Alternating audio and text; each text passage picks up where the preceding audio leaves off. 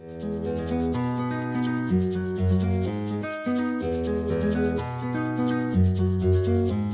guys, it's Jonah here during a mastermind, and we have the amazing writer and former DreamWorks executive Marc Haimes with us.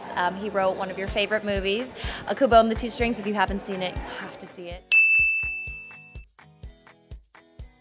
Something we talked about in the room was getting up early.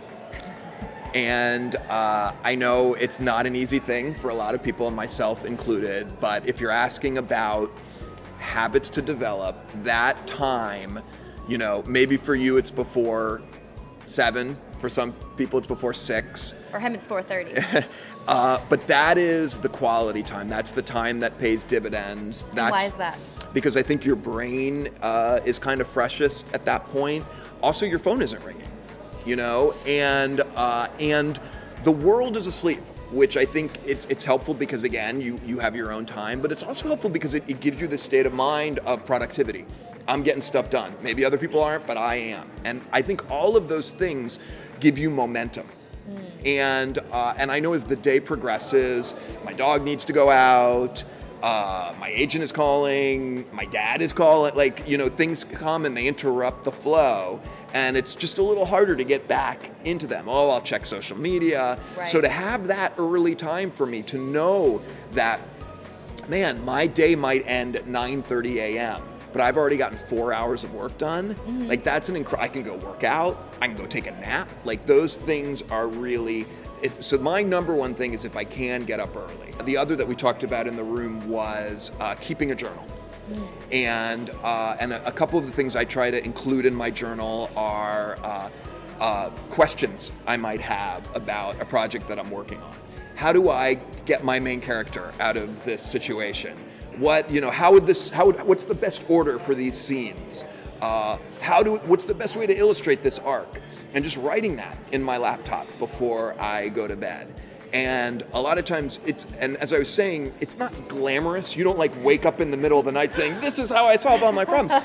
But it quietly comes into your head. And if you do have that quiet time early in the morning, those two habits, writing before you go to bed, whatever questions you have, and getting up early, that can help give you a lot of extra momentum.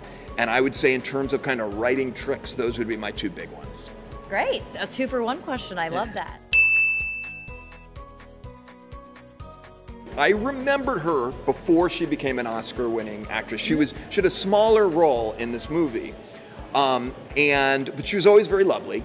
And you know, as an executive, it's not a glamorous job. You're kind of working in the shadows a lot, and you're kind of you're plugging holes, and so to be appreciated by talent is a big deal. And so I remember like going up to my office and being shocked because when the movie ended, I had this little wonderful box of chocolates and this very sweet personal note from this actress. And she didn't just do it to me. She, like all the people involved. But I'll always remember it because that never happened. I didn't get that. And so I was just saying to the group, it didn't surprise me when, however many years later, I think like 10 years later, 11 years later, this same person ended up getting nominated for an Academy Award. I know it sounds like, well, what does one thing have to do with the other? But it's all about like these habits that we have, and cultivating a sense of gratitude, which is, I think, what that was all about. And expressing that. Yeah, expressing that, like not making a secret of it. Like you're flowing, and you're tapping into something. And so another kind of, I don't know if I'd call it a trick, but a way of getting yourself in a mindset that I think is most conducive to momentum and success is gratitude and enthusiasm. Compassion is another one, knowing where people are coming from. And absolutely. Well, thank you for those awesome tips, Marc. Absolutely. It was fun. Cool.